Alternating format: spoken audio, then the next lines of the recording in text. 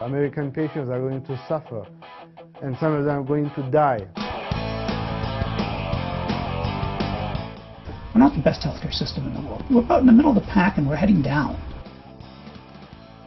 Now, I want to buy health insurance and somebody wants to sell it. Yeah. You believe it's right for the government to step between us and say, no, you two Not shall only not do trade. I believe that, most Canadians believe that. Politicians came out with a theory that there were too many doctors in Ontario, and that's why the healthcare costs were going up. They pay the doctors $500,000 just to close up their practices. This whole idea that it's free, well, it's like if you have a free bar at a wedding. Some people won't be as careful as they should, and as a result, the liquor may run out.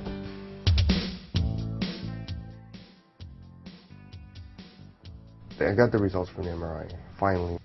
Could be a year before I even get fixed.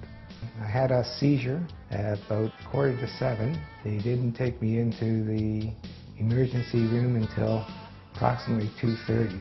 Your cat had an injury. When you took it in, was the treatment quick? The cat got looked after within minutes.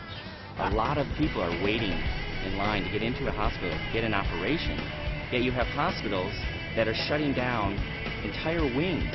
And what are they doing? They're renting them out to film crews. So you know that we paid $300?